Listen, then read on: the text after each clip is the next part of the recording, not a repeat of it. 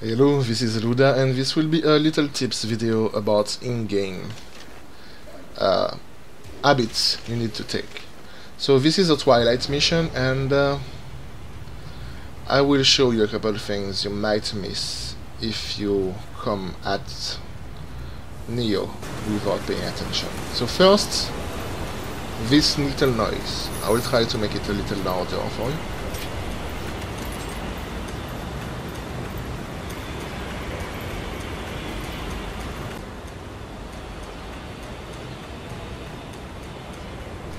It comes from this man that we call T-Banjo with my friends.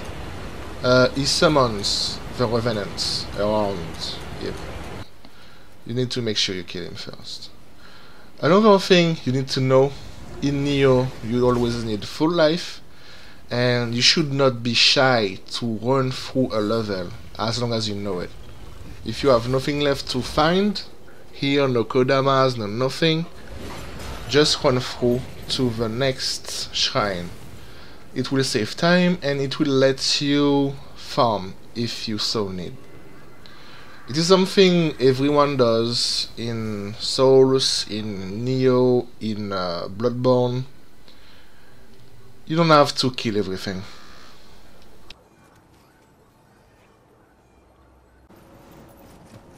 For the next part, it is to use terrain a lot more. This man, this boss is incredibly, not a boss, this yokai is very strong. It doesn't take a lot of damage, and as you can see, it could basically kill me into it. There are ways to deal with this, but one of my favorite one is to use the pathing. The pathfinding in this game is not the best for the monsters, so just hiding between these two walls, I can make this guy run around and die to my DOTs. Something you might not have noticed is that bottom right, when your Amrita flame is yellow, it means you can level, so you don't have to go to the shrine many times. If it lights up, you go to the shrine and you level up. It is just a little thing I like about the game, and I thought I would share for this one. The last hint is a bit more complicated, but it will help you out. It is the fact that there are a lot of weak spots in the enemies.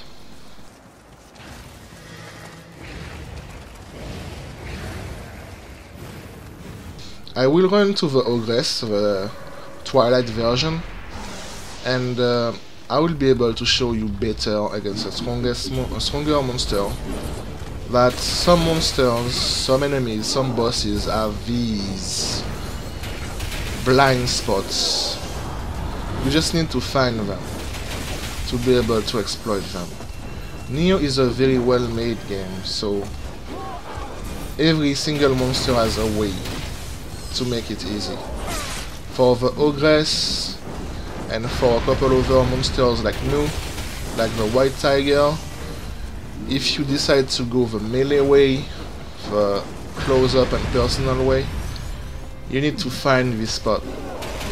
For her, it is right below her, in her skirt, between her legs.